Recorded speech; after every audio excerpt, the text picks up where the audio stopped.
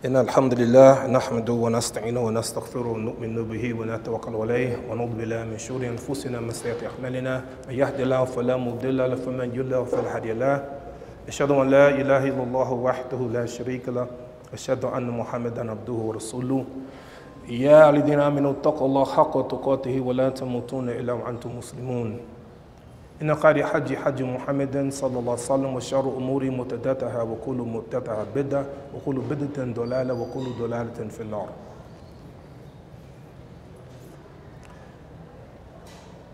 يا الذين آمنوا قال رسول الله صلى الله عليه وسلم خلق الله آدم على صورته ويقول الله عز وجل في القرآن الكريم وَلَيْسَ كَمِثْلِهِ شَيْءٍ. Brothers and sisters, we praise Allah the Almighty. We believe in Him, we trust in Him, we bear witness. Nothing deserves to be worshipped except Allah. And we bear witness that Muhammad sallallahu alayhi wasallam is Allah's messenger and His slave and the seal of the prophets. We ask Allah the Almighty to guide us. We ask Allah the Almighty to bless His Messenger Muhammad alayhi salatu wasalam and his family and his companions, all of them, Ameen. Brothers and sisters, before I give this khutbah, I want to begin with a dua of the Prophet alayhi salatu wasalam. Allahumma inni a'udhu min ilmin la yanfa'u.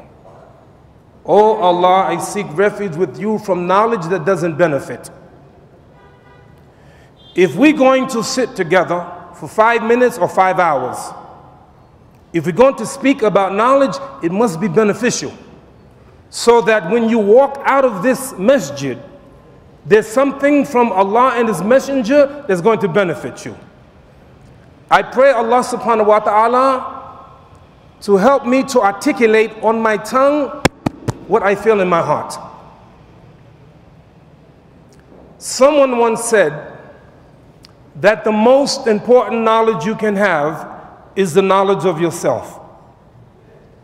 While I agree that the knowledge of self is very important, but the most important knowledge you can have is the knowledge of Allah. So today in this khutbah, I want to focus on two things. Number one, I want to focus on Allah, lahul asmaul husna. He has the most beautiful names. And then I want to focus on us. I don't believe that you should listen to a khutbah just to get information, but to do something, so that when we walk out of the masjid, we have something to do. The knowledge is supposed to produce something. I remember I used to be a Christian. Allah blessed me to become a Muslim in 1969. I used to read the Bible. And when I became Muslim, I was speaking to a Christian audience. And I told them that they had something in their Bible that we don't find in the Qur'an. This is years ago. And in the Bible it said that God created man in His image. I told the Christians I was excited about that verse, but I said we don't find that in the Islam. But years later, the more I studied, the more I found out that is exactly not in Quran and Sunnah. Allah mentioned Quran about the Quran, musaddiqan lima bayna yadayhi min al-kitab. It is a confirmation of the scripture that went before. So the Islam that we have, it confirms what Isa alayhi salatu wasalam and Musa and Ibrahim and Noah, all of the prophets before them, it confirms what they say. In this hadith here, maybe Muslims get scared, but what I'm saying, muttafaqun alayhi, is in Al-Bukhari hadith and Muslim hadith. Khalaqallahu Adam ala suratihi. Allah created Adam in His image. So today, inshallah, I want to deal with two things. I want to deal with Allah and I want to deal with us as human beings. Who are we? I'm sitting in my office one day and I'm reading the Qur'an, and I come across this ayat. وَمَا تَسْقُطُ مِنْ وَرَقَةٍ إِلَّا يَعْلَمُهَا. And there is not a leaf that falls except Allah knows. Not a leaf that falls except Allah knows it. I walk out of my masjid and I walk a long block and I'm reciting this ayat. وَمَا تَسْقُطُ مِنْ وَرَقَةٍ إِلَّا يَعْلَمُهَا. Not a leaf falls except Allah knows it. And as I'm walking, I'm noticing on the ground thousands of leaves. And I said, you mean to tell me Allah knows every leaf that falls? I did some research. I want to know how many trees are there on this earth. And according to the scientists, over 3 trillion trees. Some of them have as many as 350,000 leaves on one tree. And you mean to tell me Allah knows every leaf? Subhanallah. Subhanallah. Allah is so great, so magnificent. We have to understand that there is a major difference between Al-Khaliq, the creator, and Makhluk, the creation. And we are the creation of Allah subhanahu wa ta'ala. But we're not just any kind of creation, we're very special. What do you mean special? The Prophet, peace and blessing be upon him, said, أَحَبُّ أَسْمَعِكُمْ إِلَى اللَّهِ Abdullah wa Abdur Rahman. The names most loved by Allah is Abdullah and Abdur Rahman. Go around the world anywhere. Begin with Kenya. Begin with my country, the United States. Begin with UK. Begin with any country in the world, any Muslim country, and you will find out that the most popular name is Muhammad. Everybody in the family, everybody knows Muhammad. We love the Prophet, but the name most loved by Allah, Abdullah wa Abdur Rahman. We are the slaves of Allah. What makes us special? We are the slaves of Allah. مَا خَلَقْتُ الْجِنَّ وَإِنسَ إِلَّا لِيَعْبُدُونَ. I have not created the jinn and the humans except to worship me. That's our special relationship, and the name Abdullah makes us to know that we the slaves of Allah. Whatever we do because Allah orders us to do it.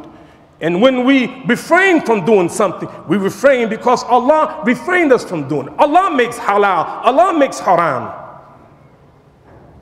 So this human being, who are we? Let's take a few ayats from the Qur'an. If Allah created Adam in his image, what makes human beings different? لَقَدْ كَرَمْنَا بَنِي Adam. Allah says in Qur'an, Allah has honored the children of Adam. Who are the children of Adam? النَّاسُ كُلُّهُمْ بَنُو آدَمْ وَآدَمْ مِنْ تُرَابٍ. All of mankind, every human being are the children of Adam. And Adam was created of dust.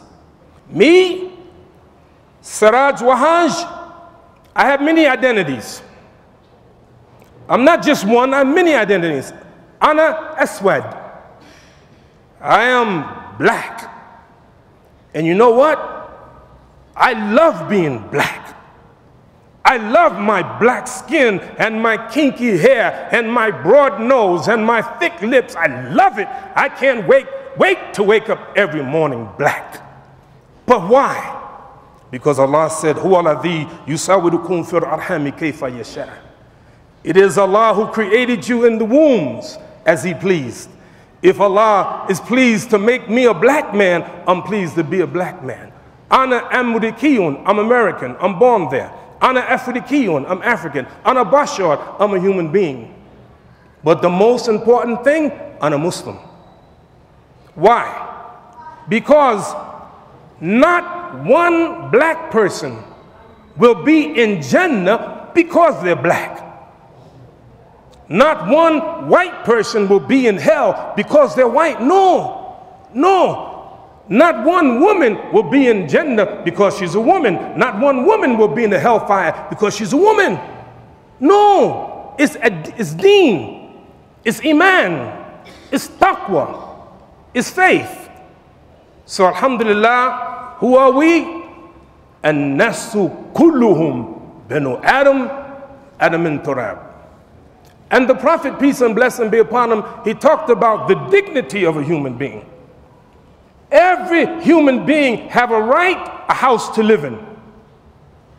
Every human being have a right food to eat. Every human being has a right to drink water. Every human being has a right to wear clothing. You ever study the human being? Look at us. Look at the human being. We eat. Every human being have to eat. Everything alive have to eat. If you don't eat, you die. And we must make sure that everybody eats. But look how we eat, what we eat. Notice the difference between human beings and animals. I have a cat. Some of you may have cat, I don't know. But look what the cats eat. They eat insects, they eat mice, they eat rats. There's something a human being can't imagine. Human beings, not only do we eat, we cook it, we fry it, we broil it, we put season on it. That's because you're a human being, you're different. Look at the animals. What homes do they have? They live on the earth. But you, human beings, you build homes on the earth. Look at the clothing that we have. All of this, why? Allah has honored the children of Adam. This is how we are. We are something special to Allah subhanahu wa ta'ala. How special are we? أَلَمْ تَرَوْا أَنَّ اللَّهَ سَخَرَ لَكُم مَّا فِي السَّمَاوَاتِ وَمَا فِي الْأَرْضِ. Don't you see? Allah has subjected for you everything in the heavens and earth. For you, man. Why? Because you are the creation of Allah. خَلَقَ اللَّهُ آدَمَ عَلَى صُورَتِهِ. Allah created Adam in his own image. Think about that. I went to Australia, my wife. And when we landed in Australia, we went to the luggage claim to get our luggage. And there was a dog there, and the security man was smelling everyone's luggage. And they were smelling my wife's luggage. And I got nervous. And the reason I got nervous because I know that the dog, they're looking for one of three things. Number one, they're looking for drugs. So I started looking at my wife. Or number two, they're looking for explosives, bombs. So I started walking away from my wife. Or number three, they're looking for food. In Australia, they don't allow you to come into the country with food, and for sure, my wife, she had food in her luggage. But look at the dog. Look at the dog. Dogs have a sense of smell millions of times more than human beings. They can smell what we cannot smell. Incredible. Can I tell you something about the human beings? If I would ask you how many people on the earth, you would say 7 billion people. 7 billion people. Do you know that every human being have a distinct fingerprint? Everyone different. Yours different from his, and his is different from his, and everyone different.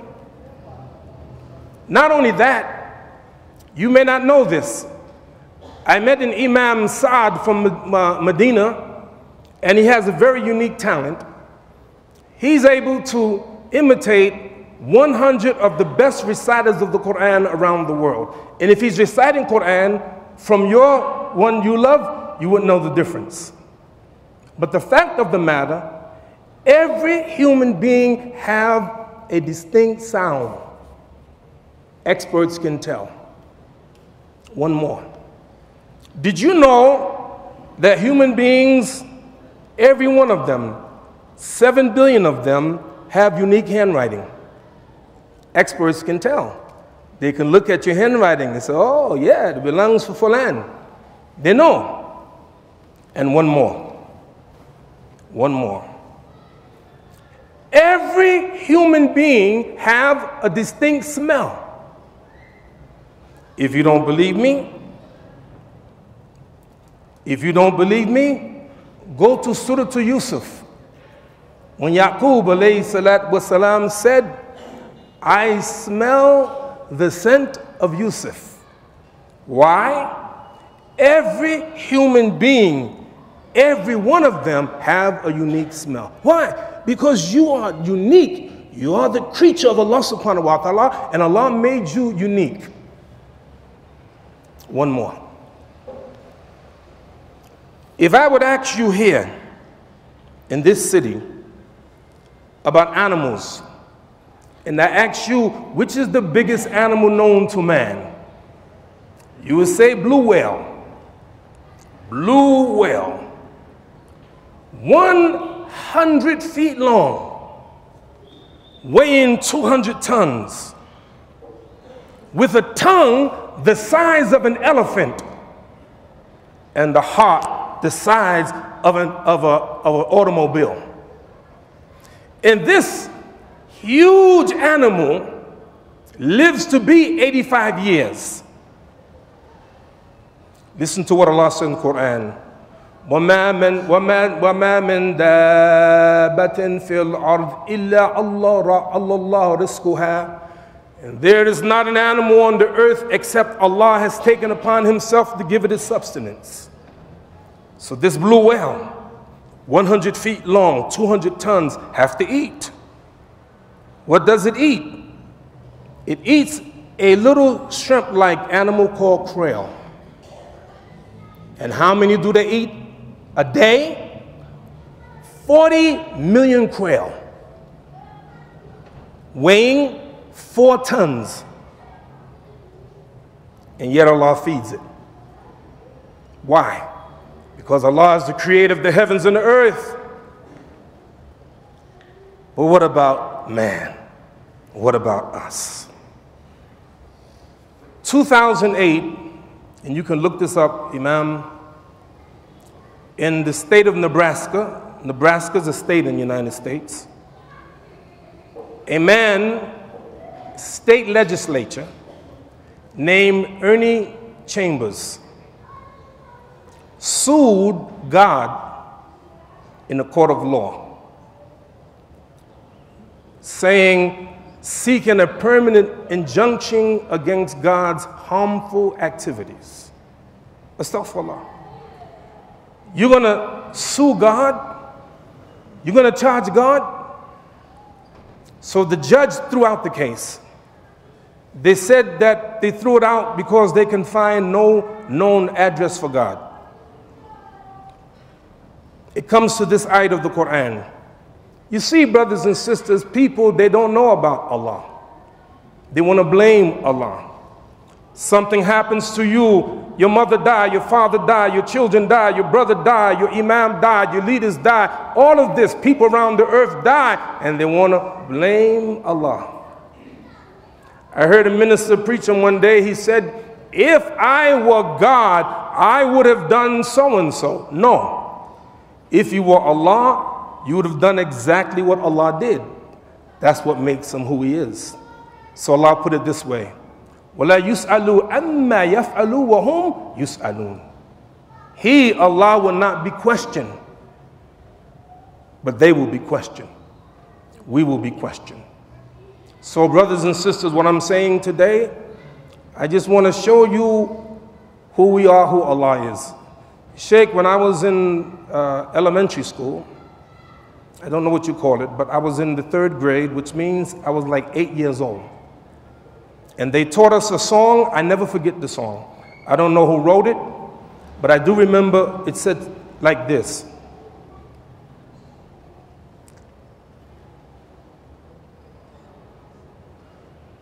I told you I never forgot it. For the first time in my life, I forgot it. getting to know you, getting to know all about you, getting to like you, getting to hope you like me. For me, everything in life is about getting to know Allah. Getting to know Allah and then getting to know ourselves. Walhamdulillahi Rabbil Alameen.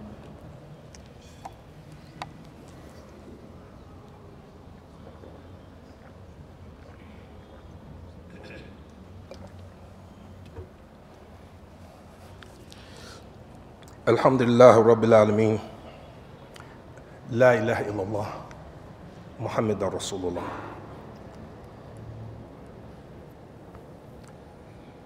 We must always remember, وَلَيْسَ كَمِثْلِهِ شَيْءٍ.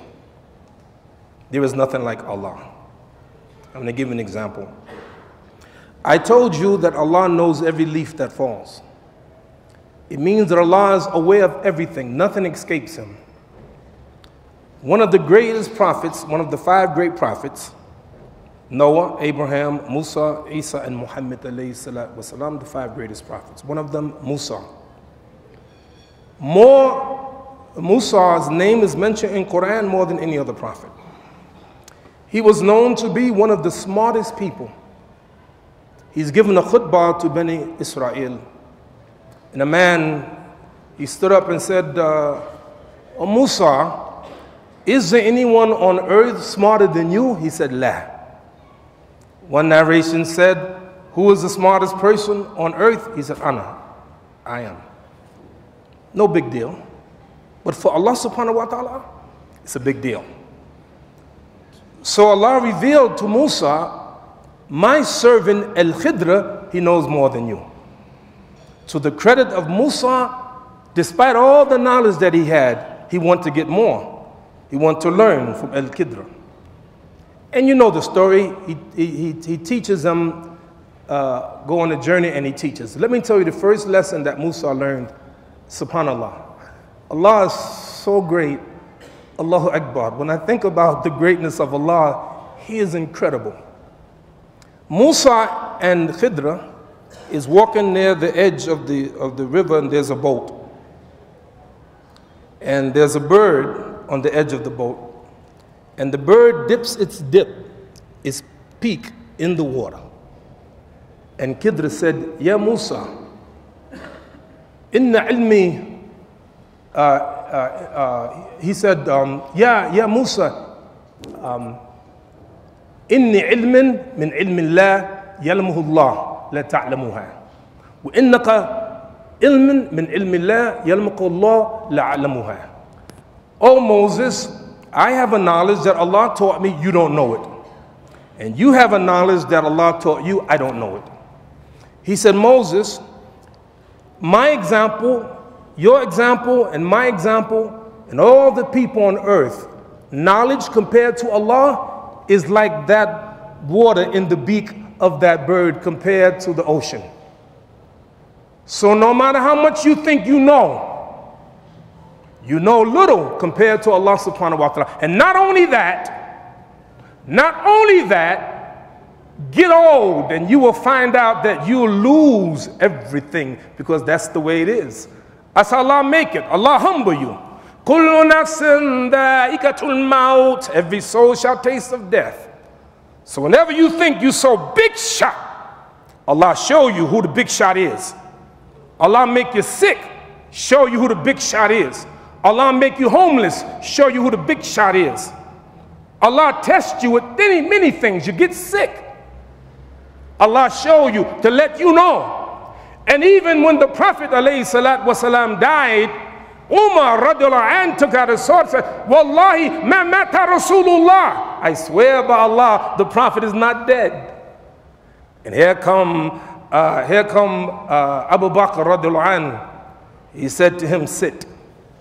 He said, من كان يعبد محمد صلى الله عليه وسلم وقد محمد مات ومن كان يعبد الله إن الله حي لا يموت. Those who used to worship Muhammad, Muhammad is dead. Sallallahu alaihi wasallam. But those who worship Allah, Allah is alive and shall never die. كل نفس ذائقة الموت وما كان لنفس أن تموت إلا بإذن الله كتابا مؤجلا. No soul can die except by the permission of Allah. It's written in a book. So we're human beings and we have limitations. But also Allah has honored us. I want to conclude with this and hope that you get it. You are somebody special. You're the slaves of Allah. Act like it. Act like you're the slaves of Allah. If you are the slaves of Allah, what we supposed to be doing on this earth? You want to hear a big spectacle that happened sometime in the history of the earth and the universe?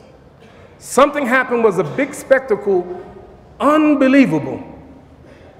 فَسَجَدَ الْمَلَائِكَةُ كُلُّهُمْ أَجْمَعُونَ. فَسَجَدَ الْمَلَائِكَةُ كُلُّهُمْ أَجْمَعُونَ.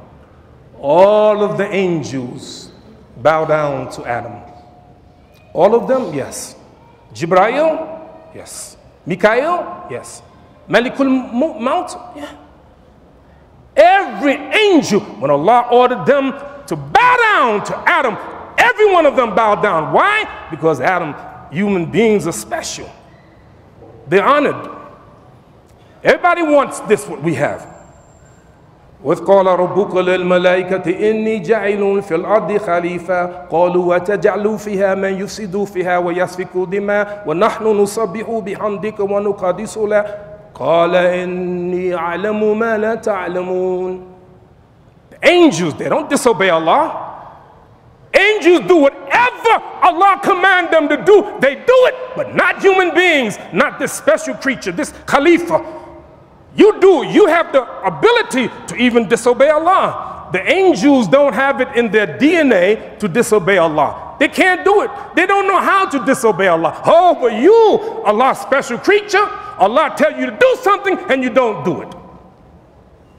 You, Allah's special creature, Allah orders you to do the good and we don't do it. He forbids you to do the haram and we do it. I was in New York City, a store that I go to every week to get my newspapers. Muslim store, owned by Muslims, and the workers are Muslim. One day I go into the store and I read this sign, and the sign said, "No alcohol sold here." I said, Allahu Akbar. Because in New York City, we have thousands of grocery stores. Muslims own thousands of stores. And they sell alcohol, they sell cigarettes, they sell beer, they sell everything. They sell what's haram. So when I go to a Muslim store and say, "No alcohol sold here," I said, Allahu Akbar. Until, Imam, I looked closer. It said, "No alcohol sold here on Sundays." Before 1 p.m. Are you kidding me? I found out recently, I had no idea how much cigarettes cost. Cigarettes is haram. Sorry, brothers, I don't mean to get into your business. Cigarettes is haram. No question about that. World Health Organization said that if the nations of the world do nothing about it, by the end of the 21st century, 1 billion people would have died as a result of smoking cigarettes. How you think smoking is permissible? So I don't know how much cigarettes cost. So I went into a Muslim store. I wanted to find out. I know he sold cigarettes. How much cigarettes? He said, this is US, $10.49 a pack. What? What? Are you kidding me? He said, yeah, Sheikh, you know, my biggest seller is cigarettes. I would hope one day that we would have Muslim stores and a non-Muslim come and say, please give me some pork, some khanzir, or give me some cigarettes, or some khamr, some wine, alcohol. The Muslims say, I'm sorry, Mrs. Jones, I know you want cigarettes, but I don't sell it because it's not good for you. If the Muslims would do that and be an example of the people in the society, you see it'll be a major change, and all over the world be a major change because the people see that the Muslims are really concerned. So what am I saying? I'm saying, what are we going to do as Muslims here in Kenya? It's not good enough to make prayer 5 times a day? Yes, it's good. Yes, it's good. You know, every once in a while, the people in Jannah can talk to the people in hell, and the people in hell can talk to the people in Jannah. I give you one example, there's many, I give you one. The people in Jannah will look down at the people and say, "Ma salakakum fi saqar? Ma salakakum fi saqar? What are you doing in the hellfire?" قَالُوا لَمْ نَكُ مِنَ الْمُصَلِّينَ. We are not those who used to make salat. I am amazed that there are Muslims who don't make salat. Are you kidding me? You don't make what? You don't get up for Fajr? You too tired? You too tired to get up and pray to Allah who give you life? You too tired?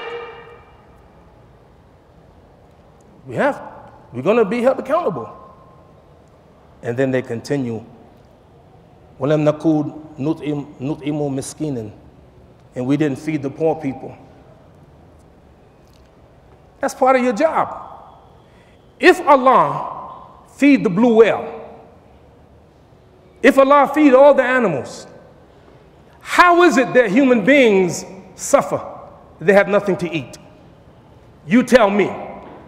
Allah's holding us accountable. La yusalu amma yafalu. He not going. Wallah, how come you didn't feed that person? That person died of hunger. How come you didn't feed them? Don't ask Allah. Ask yourself, how come you didn't feed them? Yes. Yes. Our job, Khalifa on the earth. Prove it. Prove that you're the slaves of Allah. Prove it. And that's what we're here to do. As Muslims, we want to be the slaves of Allah subhanahu wa ta'ala. Yes. We are this special creation. Let's go out in the streets everywhere and give the people this message of Islam. Wallahi, they need it. They don't know that they don't need it, but they need it. A lot of our family members in the streets, a lot of them are hungry. More than that, they're hungry for this knowledge that will save them in this life and also in the hereafter. We're the slaves of Allah. خَلَقَ اللَّهُ Adam ala suratihi. Allah created Adam in his image. Let us act like we're the servants of Allah the Almighty. I ask Allah the Almighty to help us, forgive us our sins, and guide us on Sirat al-Mustaqim. We ask Allah the Almighty to strengthen us and help those Muslims around the world who suffer. We ask Allah the Almighty to help those Muslims in Burma, those who suffer, those Muslims in Syria, Muslims in Palestine, Muslims in Yemen, Muslims all over the earth, in Iraq, in Afghanistan, in Somalia, in Sudan, and all over the world. We ask Allah to help them. ربنا تقبل منا إنك أنت السميع العليم ربنا لا تؤاخذنا إن نسينا أطعنا ربنا ولا تحمل علينا إصرا كما حملته الذين من قبلنا ربنا لا تحملنا ما لا طاقة لنا به واغفر عنا واغفر لنا وارحمنا وأنت مولانا فانصرنا على القوم الكافرين والحمد لله رب العالمين.